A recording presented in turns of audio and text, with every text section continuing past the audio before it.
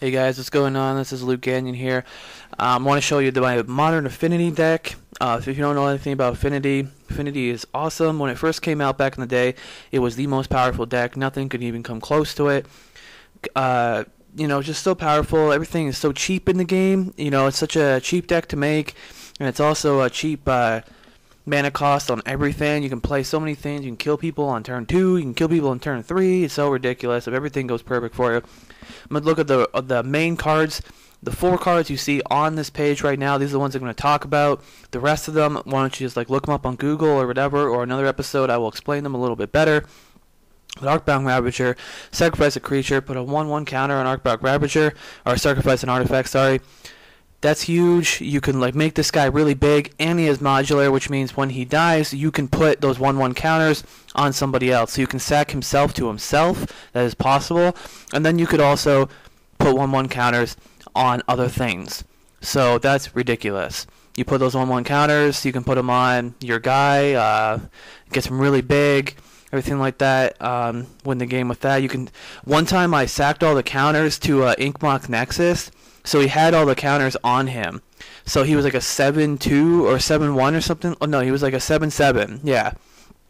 And then at the end of turn, he doesn't turn into a creature anymore. So during his turn, he had nothing he could do. He played Wrath of God or something, and it would destroy everything and all the creatures in play. But he wasn't a creature at that time. He still has the counters on him.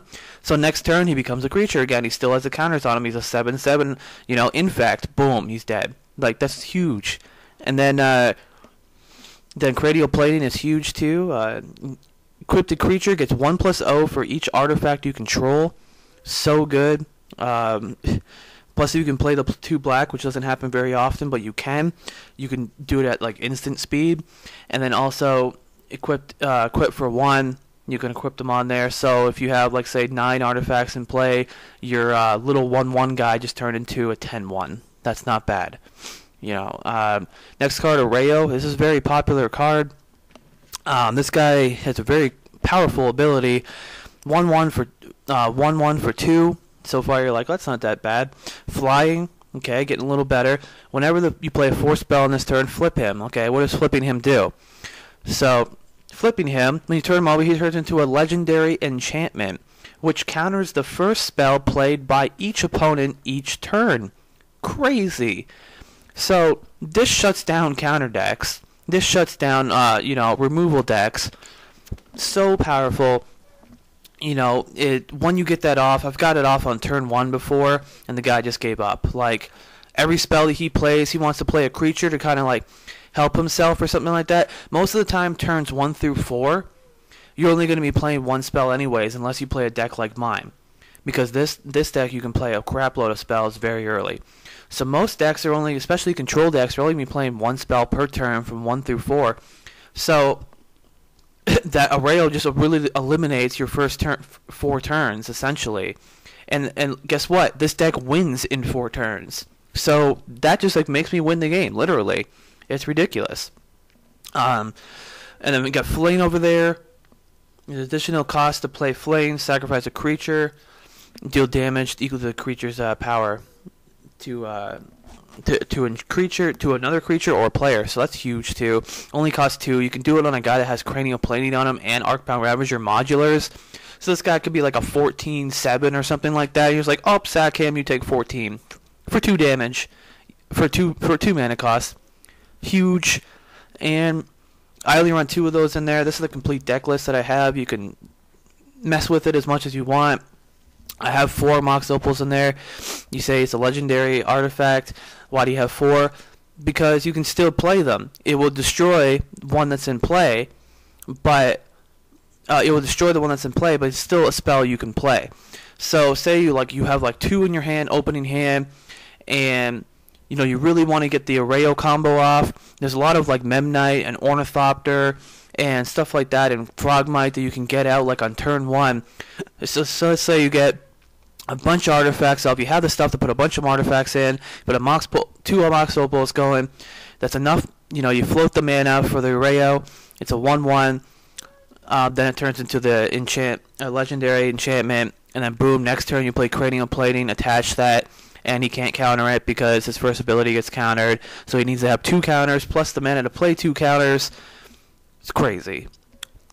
Test the deck out. If you like it, let me know. It did get, I think, 4th place in the Pro Tour Philadelphia for Modern, and it's not this exact version. The other version was more concentrated towards Flame, which is also a good version too. There's another version that's concentrated between Arrayo, and then there's my version that concentrates both Arrayo and Flame. So give it a try if you like it. I mean, it's been dominating. I haven't lost a game with it in probably 12 matches. So it's huge. It's a good deck. I'm going to go over right now just how powerful it is. My opponent kind of gets a little mana screwed, but you can see just the power of this deck, that it takes total advantage of your opponent, especially at his weakest times. So take a look at this, and it's coming up right now. Hey guys, here we go. Welcome back, and this is the video. I did this video a little while ago. This is the Affinity deck. Can't remember exactly what kind of decks this guy plays. I think he plays some kind of like ramp deck or something like that. You can see my opening hand there. I got Thoughtcast, Vault Scourge, Memnite, Frogmite, Spell Skite. Those all rhyme. Flame, Cranial Planing. As you can see, I have 0 land here, and I go ahead and mulligan. You got a Darksteel Citadel. Plus, I got a Frogmite there. This is a slow hand. Now you're gonna see that I win pretty quickly, but this is a slow hand. And here we go. So let's go ahead and see what everything. I want to apologize for this video being so long. It's probably gonna be about 14 minutes too. It's just, I want to put in these matches, and I want to be really detailed about everything that I talk about, so that people out there, they see this and they go, oh wow, that's that's pretty good, and all that stuff. And so here we go. And let's see. I believe I get to go first, or he gets to go first. So that gives him kind of an advantage here, that he gets to go first. But because this deck, wants to go first usually, so you can win really quickly. Here we go. He goes first, plays a mountain, and then he taps that mountain and plays. Oh, yeah, this is a Goblin deck. That's right. This is a fast deck, and I just annihilate him. Goblin Bushwhacker. It's a 1/1. If you pay the kicker, then, it gets better, but it's alright. I played Darksteel Citadel, and I don't think I have anything else this turn. I could have played Inkmoth Nexus first, but I'm trying to get artifacts out there as quick as possible. And he's saying that I'm playing some kind of land destruction deck or something like that. And or Affinity. He really doesn't even know what I'm playing, so. Alright, and he's going to attack now, and he hit me. I take 1, and now he's going to play Goblin Grenade, and I'm like, wow, this is ridiculous. I'm taking a lot of damage already. Boom, boom, boom, boom, boom, and take 5 damage, 6 damage total that turn, went down to 14. And, Goblin decks are fast, and, he's going pretty quick on me here. But here we go. So now next I'm going to play my Steam Vaults. And just to get some more land out there, because I want to be able to play like Thoughtcast or Flame pretty soon, so I'm trying to get some color out there. Go ahead and play the Springleaf Drum, just to kind of get some stuff going out there. And I don't think I have anything else for this turn, so I'm going to pass it.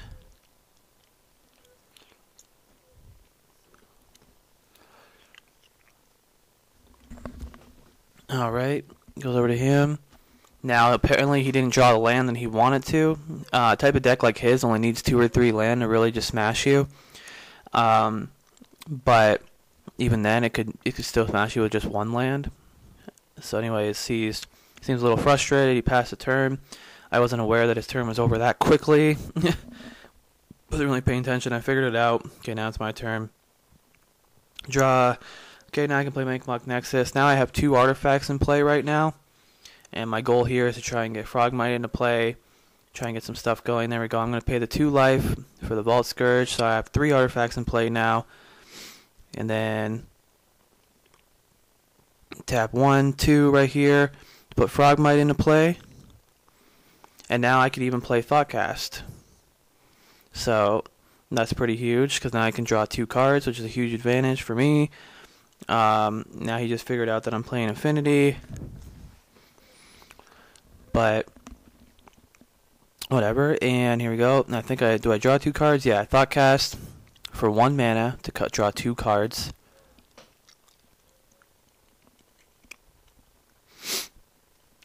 There we go. 2 cards. Draw my Cranial Plating, which is going to be huge because you see how I have Flame in my hand. So there's a combo right there. Plus I have a Galvanic Blast.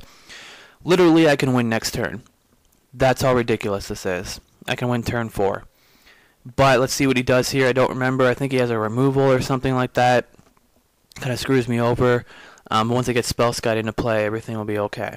So, there we go.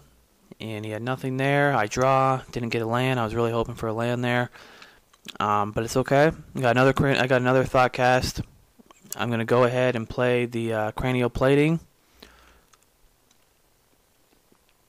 And see what he says there. Gonna go ahead and pay 3 or 2 to put Spell Skite into play. I wanted to get the Spell Skite into play right now because he's gonna destroy something here. Yeah, I had a feeling he would do that. It's okay though. I saw the Frogmite, and he goes down now. It's alright though. Because he responded to the Spell Skite coming into play. I wanted the Spell Skite in play so I could protect my Cranial Plating guy. I pass it over to him. I know that I literally win like next turn. But let's see what he can do. He adds mana to his mana pool and then plays a Dismember. And deals, I want to see what target he's going to go on here. On my Spell Skite. Spell Skite dies. That's okay. I mean, I'm trying to get people to like not look at, my other creatures that are so important. This guy is just a 1/1 with double strike. It's another goblin. But I think I destroy this goblin here with I take 2 damage from the steam vents. And I think I destroy this goblin right here with Galvanic Blast or something like that. There we go. I'm going to go ahead and attach the Cranial Plating onto Frogmite, making him a 1, 2, 3, 4, 5, a 7/2. Or a 1, 2, 3, 4. No, he's a 6/2. Yeah.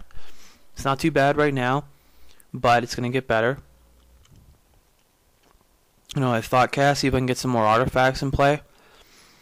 Draw 2 cards. Ornithopter turns into a 7/2 now.